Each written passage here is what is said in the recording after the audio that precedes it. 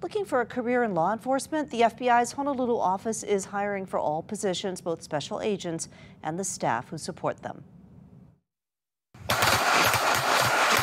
If you want to unleash your inner Elliot Ness, now's the time. Whether you're a college student now or you're thinking about another career, it's a great time to apply because we are going to have positions in the FBI in the next few years. Special agent in charge of FBI's Honolulu division, Stephen Merrill, can't put a number on it, but says they always need special agents because the mandatory retirement age is 57, so there's always an outgoing group of agents. To be a special agent, we only hire people that are between 23 and 37 and that have a college degree. If you don't fit that age or educational criteria, don't worry. You can come in as support staff helping with computers, evidence collection, forensic accounting, and a host of other specialties. We hire a lot of people right out of high school, and we hire a lot of people as, fourth or fifth careers sometimes as well.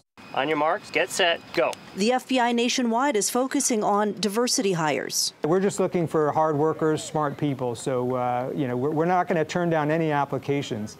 That being said, we would love to have a more diverse FBI, and that includes minorities, females.